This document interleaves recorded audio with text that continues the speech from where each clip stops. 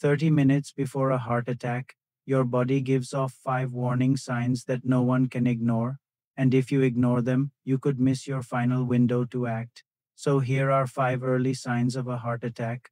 Watch this video to the end, or you won't find it when you need it. And don't forget to follow me.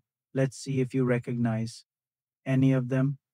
The first sign is chest discomfort. It feels like pressure, squeezing, or heaviness because blood flow to the heart is being blocked.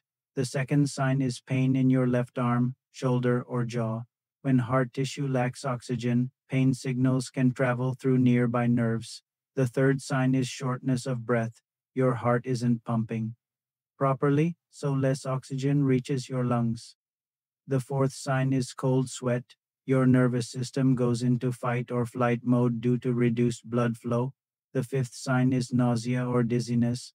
A drop in blood pressure and poor circulation to the brain and stomach trigger these symptoms. My next video will show you what to do in the first 60 seconds of a heart attack.